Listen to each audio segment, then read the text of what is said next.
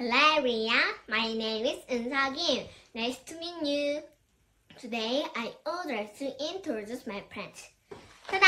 I have three kinds of cacti and marimo. First, a cactus is a plant living in hot and dry areas. When you grow cacti in the house, it's better to leave them in shadow to keep them dry.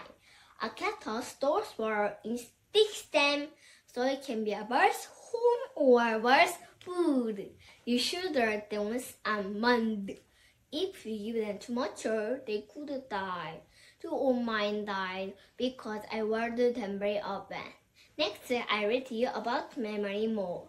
Marimo is an aquatic plant, kind of moss. It grows into large green balls.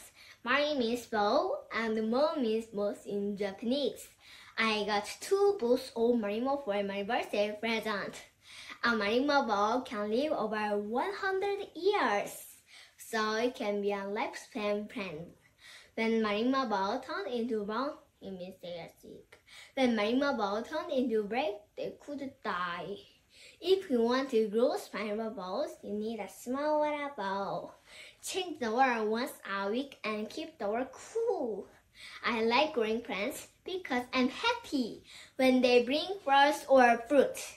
And also, cacti and marimo live long, so we can be a good family almost forever. I'm learning a sense of responsibility through growing plants. When I give them good care and love, they also make me feel proud. Thanks for listening to my speech.